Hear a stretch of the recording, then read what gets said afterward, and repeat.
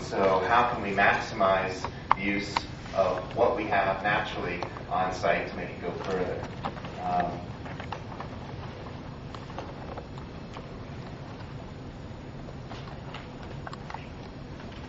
How many of you have seen me give a talk before?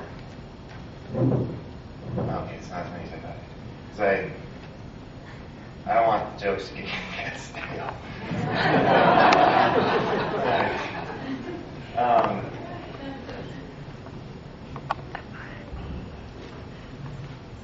And the other thing I want to focus on is how we can integrate our approach. So by using no more materials, but by being a little wiser on how we connect everything to everything else, we can get more for less. So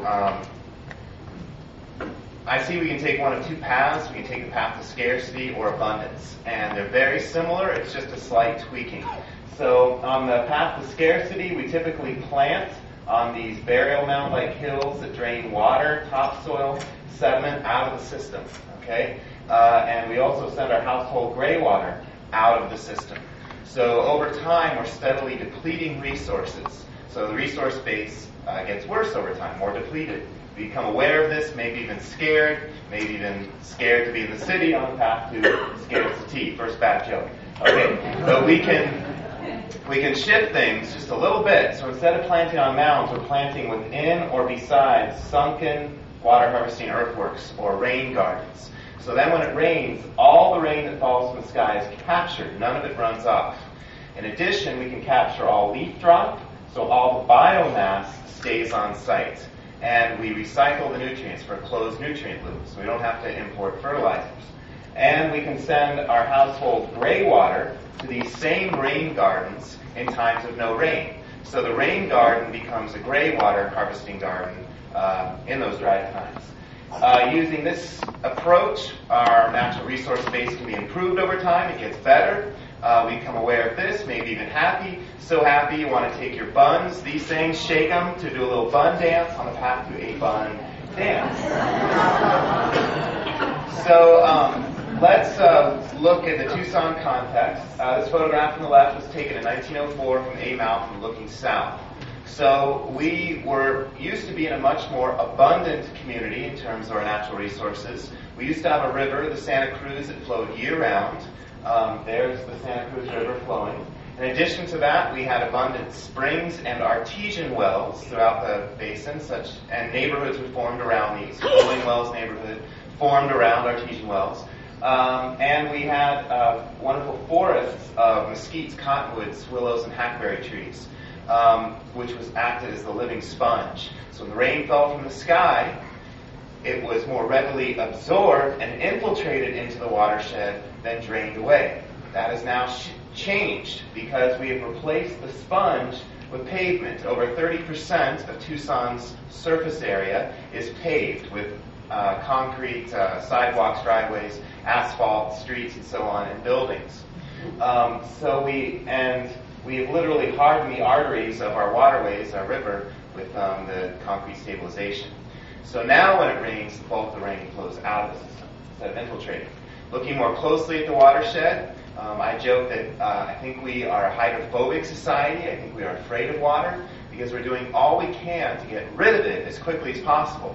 Thereby, literally, whether it's conscious or not, in our infrastructure and our building, we are drying and dehydrating our community. Okay?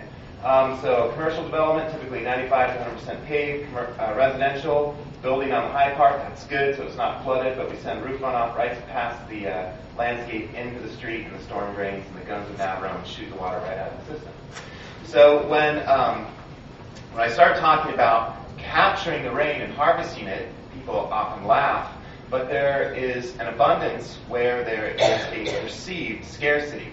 So more rain falls on the surface area of Tucson than all of Tucsonans consume of municipal water in a typical year of rainfall.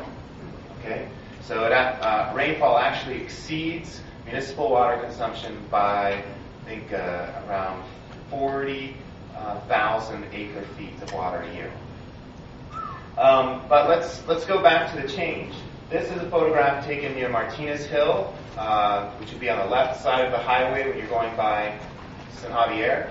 looking at the Santa Cruz River. That's the only bit of the river you could see in the 1940s. The rest of your view is blocked out by massive cottonwoods, willows, hackberry, and mesquite trees. You look at the same vantage point. There's the boulder, there's the saguaro. Only 40 years later, and we lost it. We lost that forest. We lost the sponge. We killed it because not only have we changed the watershed so now it drains the rain instead of infiltrating it, we're also, unfortunately, over-consuming our local water resources at a rate that far exceeds natural recharge. So the water table has dropped below the roots of all those plants, and we've lost them. So while we have the ability to kill water resources, we also have the ability to generate water resources or make them linger longer in the year.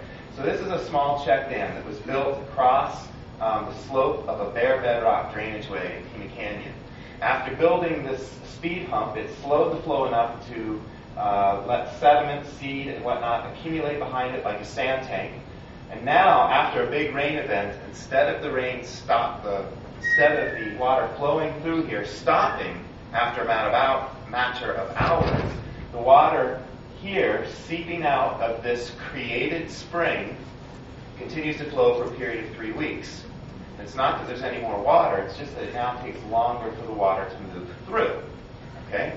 So I think that's pretty juicy that we can, in the right instances, actually create springs. And all we really do to do that is slow the flow of the resources through the system. Now, how can we do this at home? Looking at a home landscape and very simple passive strategies, we can move away from this landscape on intensive care to this landscape, which thrives without excessive inputs. So in this paradigm, again, we're planting on the burial mounds, draining water and organic matter away, so we have to bring in intravenous-like drip irrigation emitters to replace the vital fluids we drain from the dying patient here, and we send the household roof runoff right past the landscape into the storm drain, causing sediment and flooding problems for the municipality. And it's no wonder in such a paradigm that 30 to 50% of the drinking water consumed by the average residents is used to irrigate the landscape. Okay, that's a huge waste to use drinking water to irrigate the landscape.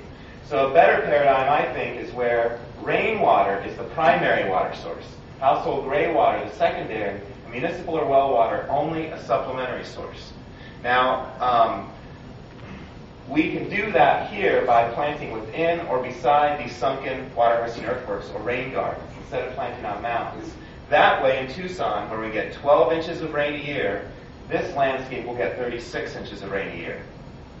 How's that possible? You've got 12 inches falling from the sky. All 12 inches infiltrates the soil. None of it is cast off into the street. So you get the full 12 inches.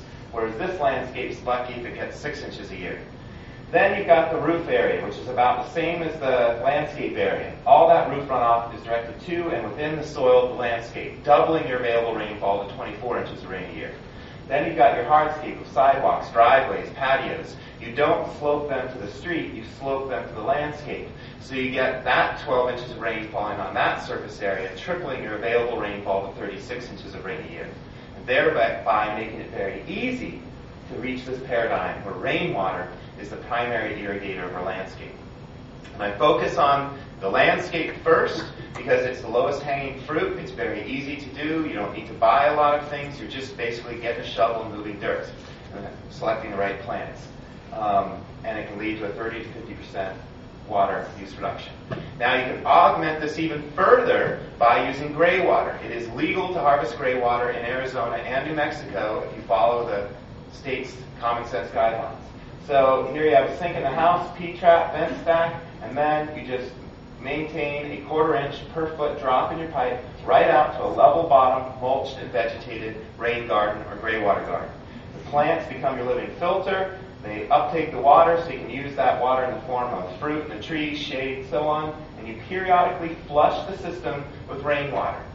Okay? And you have to be careful what soaps you use. You don't want to use soaps with salt, sodium, boron, or chlorinated bleach to the landscape.